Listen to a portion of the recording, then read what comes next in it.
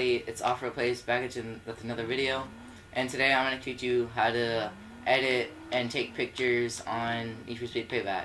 It's actually a really cool, simple method that was installed by the developers that I just found out actually by accident, and it's really cool. So basically, all you have to do is press left on the D-pad. It'll take you to this camera. You can go around, blah blah, take pictures, right? You press RT to go up, LT to go down. You can tilt it right with RB, tilt it left with LB.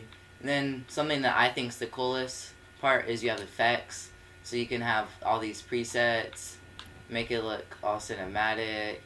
Got this right here, and then you can go to exposure. You can go to exposure compensation, change how this looks, chromatic aberration, like all this stuff, and just make it so cool. You can take like pretty cool quality pictures if you know what you're doing.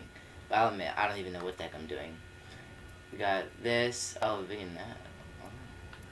Sorry. But it's actually kind of cool. And you just got a bunch of stuff that you can edit. Drivers on and off. You can see the person popping in and out of my car. Red tint, make it all the way blue. Take off everything. And you can really play around and create some cool stuff. Like I said, this is going to be a short video. Actually, I don't even think I said that, but whatever.